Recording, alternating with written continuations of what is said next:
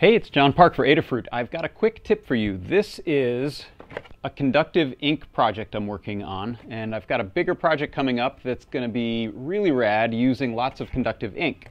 Now, I was a little disappointed in my freehand painting of the ink, but I am happy with the way it works. You can see this light blinking here as I touch a capacitive pad that's been drawn out with the paint.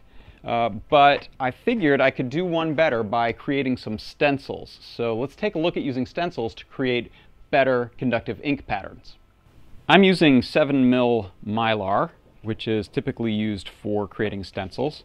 And I created a pattern that would match the spacing of the pads on this circuit playground board, so that when it lays flat on the ink, I can have conductive traces.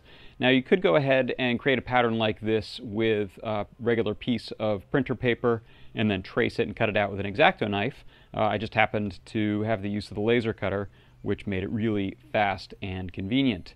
So now all I'm going to do is take some conductive ink and paint it on, staying within the lines of the template or the stencil the best I can. I don't want to get it glopped up underneath. It doesn't matter too much so long as that doesn't create a short between the lines. Okay, I'm just going to do a little bit more here and then lay the board on it, and we can test that out once it dries. This kind of conductive paint becomes more conductive as it dries out. So let's set this aside and be a little bit careful peeling up my stencil. And now I'm going to set my board on those traces. Now we can wait for that to dry and then try it out.